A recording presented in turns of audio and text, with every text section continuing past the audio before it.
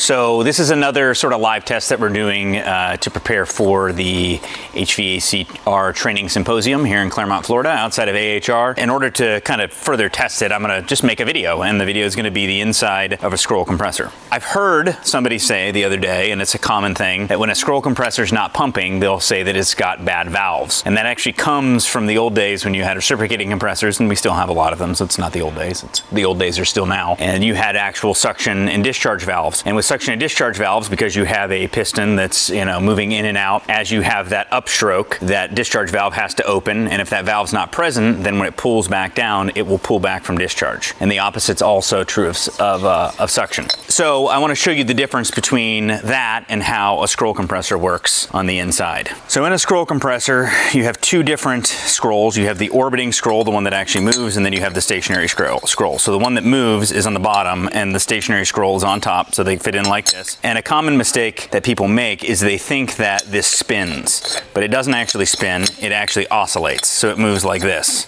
and that is how it compresses. Those two fit together.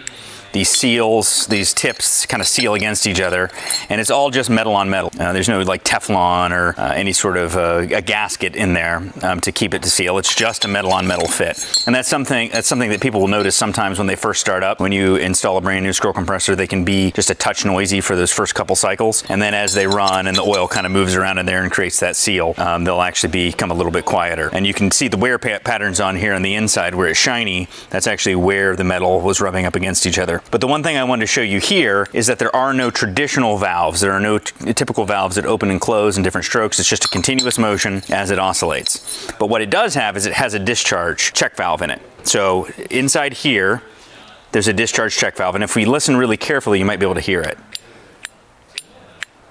That discharge check valve opening and closing, and underneath here, that prevents refrigerant on the off cycle from rushing back through the compressor. If you have one of these that fail, you'll actually hear the compressor run backwards in the off cycle. You'll hear it kind of make a zzz sort of a sound, and that's a sign that you have an issue with your discharge check valve. This matters for a couple different reasons. First off, it matters because obviously you don't want it running backwards. If it were to start running backwards and then you reinitialize power during that period when it was running backwards, it might keep running backwards, and so you'll see that in some cases with short cycling. But then another thing where this comes up is if you are doing something like flowing nitrogen through a compressor, you do need to move it in the direction of normal refrigerant flow. So you would need to flow through the suction line out through the discharge line in order to allow there to be flow, because this check valve, it'll open even with very low pressure. It's just that it'll prevent refrigerant from moving the opposite direction. But if you were trying to flow through it moving the opposite direction, it would block it via the check valve there.